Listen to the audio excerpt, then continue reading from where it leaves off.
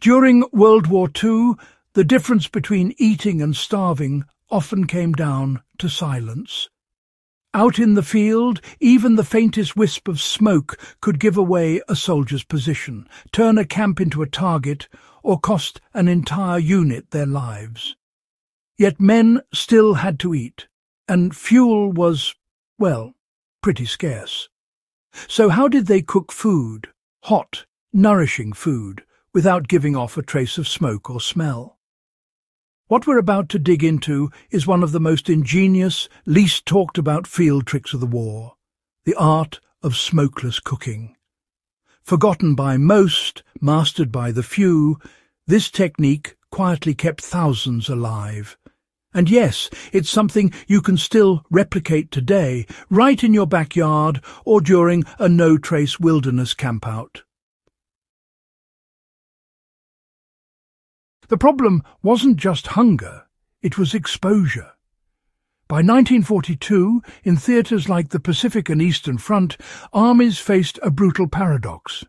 Cooking fires meant survival, but also detection. Smoke drifting above the trees was honestly an easy mark for enemy bombers or snipers. On long marches or behind enemy lines, lighting a normal fire was suicide. Soldiers, partisans, and even civilians under occupation had to rethink how they cooked. In occupied Europe, for instance, resistance fighters used what they called black cooking, methods that produced no visible smoke or scent. In the Pacific, US jungle units learned similar stealth from local guides. It wasn't a single invention. It was an evolution born of desperation, chemistry, and observation. The secret lay in how the fire was built, not what was burned. Here's what most people miss. Smoke is a symptom of incomplete combustion. When fuel doesn't burn hot enough or lacks proper oxygen flow, the result is smoke. Tiny unburned particles floating away. So, to make a smokeless fire, you don't necessarily need special materials. You just need to control the burn completely. World War II soldiers learned to dig small, deep holes, called Dakota fire holes by American troops, designed to feed oxygen from below and burn fuel so efficiently that almost no smoke escaped. These holes were typically two connected tunnels, one vertical for the fire and one angled as an air intake. This natural draft system made the fire hotter, cleaner, and almost invisible once a pot or canteen cup was placed on top. Units in the Pacific refined this even more by layering wet clay around the rim, sealing heat and scent inside. The result was a fire that could boil water, cook rice, or heat canned rations, all without revealing its presence, even a few meters away. You can still build one today with just a knife or digging stick. Dig a hole about a foot deep and 6 to 8 inches wide. Then a second hole, about the same size at a 45-degree angle, connecting to the first. Start the fire with dry twigs at the bottom of the main hole and let air flow through the tunnel. Feed it with small dry sticks only. No large logs. The burn will stay hot, clean, and nearly invisible. Materials mattered: ash, charcoal, and field improvisations. Smoke also depended heavily on the type and dryness of the fuel. World War II field manuals emphasized stripping bark from wood using dry grass or starting with charcoal when possible. In many cases, soldiers made improvised charcoal by partially burning wood, then smothering it with soil to trap heat and finish carbonization. This blackened fuel burned cleanly later, making it ideal for stealth fires. Some Eastern Front units even carried ash boxes, simple tin containers filled with cooled ashes or sand. When the fire needed to be extinguished quickly, They'd smother it completely, stir the coals into ash, and then reuse that ash later to start a clean, low-signature burn. Ash was also used to absorb cooking odours and grease, making the camp harder to detect. You can adapt the same method for modern use when camping in high-risk fire zones or practicing stealth survival.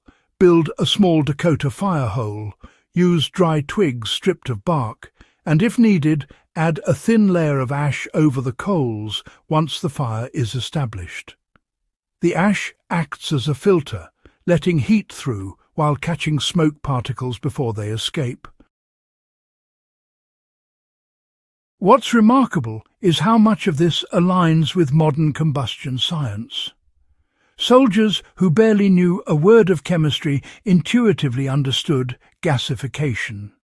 By restricting oxygen and trapping heat, they triggered a cleaner second-stage burn where smoke vapours were consumed instead of released. This concept even led to one of the war's oddest inventions, the wood gas stove. Some Scandinavian and German troops used portable gasifier stoves that converted wood into flammable gas, burning almost invisibly.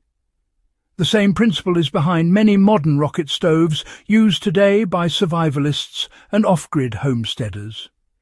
You can replicate this by using a simple 2-layer tin can stove, a smaller can with holes drilled around the bottom, inside a larger one with vents at the top.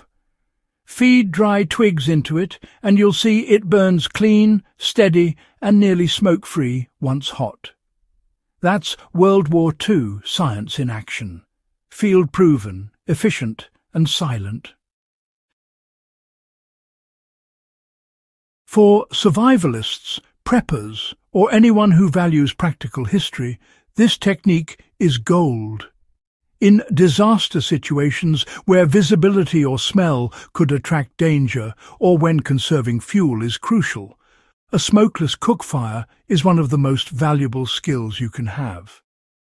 It's perfect for emergency cooking in blackout zones, stealth camping, or training exercises where you want to leave no trace.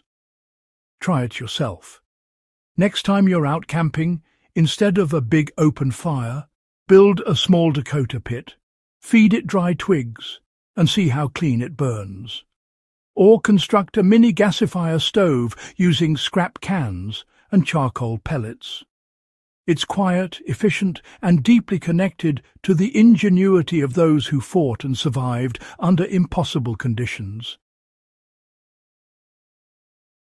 They didn't just fight, they adapted. The soldiers and civilians who mastered smokeless cooking weren't just trying to eat. They were outsmarting the odds. They understood that survival wasn't just about strength or bravery, but resourcefulness. Every trick, every quiet meal was an act of defiance against hunger, fear, and exposure. That's the lesson worth remembering. The techniques may have been born in war, but they endure in peace because they represent human resilience at its purest form, finding sustenance without giving yourself away. If you value history that teaches you something real, not just stories but survival skills forged under fire, then you're in the right place. Subscribe to Warfield Survival, share this video with a fellow history buff, and keep this forgotten wisdom alive. Because the best lessons from the past aren't just meant to be remembered, they're meant to be used.